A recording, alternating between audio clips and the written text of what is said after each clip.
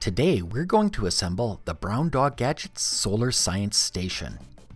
For this project we'll need components from the kit, starting with the wooden case, sides, top of the box, sides of the mount for the solar cell, crossbeam for the solar cell, back and front of the box, and the bottom plate.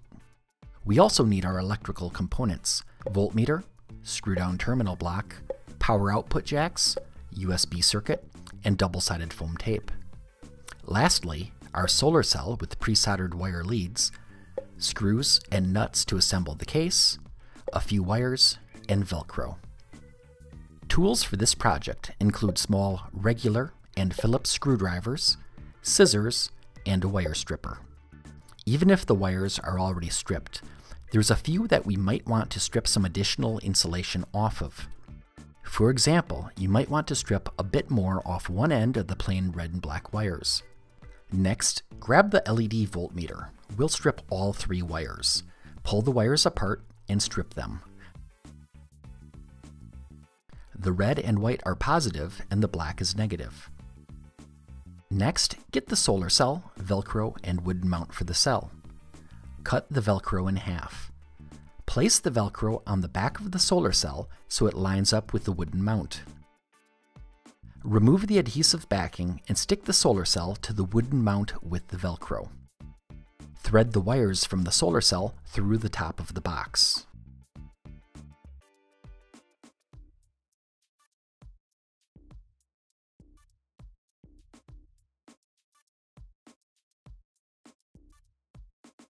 Grab the faceplate, banana sockets, and the stripped red and black wires. Remove the nut and lock washer on the banana sockets. Mount the banana sockets into the wood faceplate and install the washer and nut.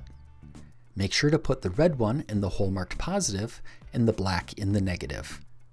We'll attach the stripped wires to the banana sockets by twisting the matching wire around the post and tightening the small end nut.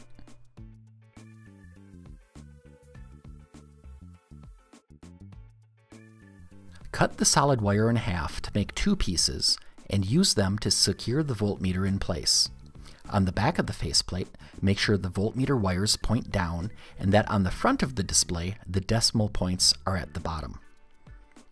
Place the solid wires through the holes in the faceplate, through the holes in the voltmeter, and twist them to secure it. Using the screws, assemble the main body of the project. The base, front, back, and sides. Place a nut on the screw, snap it into the slot provided, and snug down the screw. Repeat this for all the connections.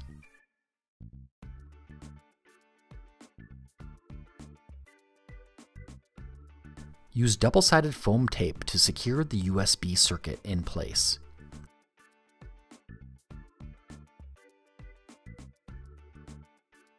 Your science station should now look like this, with the wires hanging free. Time to wire it up. We're using this 4-port screw terminal. Each pair of screws connect electrically to each other. They're tightened down with a simple screwdriver. All the red positive wires will go to one pair of screw-down terminals, and all the black negative wires go to the other. For example, let's twist together the solar cell positive wire and the banana socket positive wire. Then we'll place them into one end of the terminal block and tighten down the screw.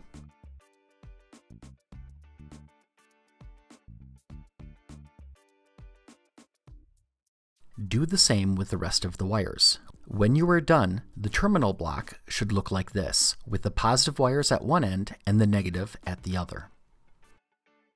If you are using the optional battery holder, there's an additional step. Connect the red battery holder wire together with the black stripe end of the diode into the terminal block. Connect the other end of the diode to the positive wires. Connect the black battery holder wire to the negative connections. Finish assembling the remaining components. Attach the lid to the box with 4 screws and nuts. Connect the sides to the solar panel mount.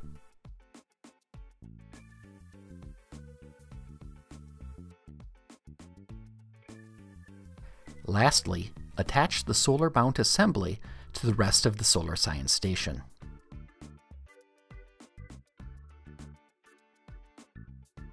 You are now ready to take the project outside in full sunlight to test it out. Point the solar panel towards the sun and note the voltage. Change the angle of the panel and check the voltage again.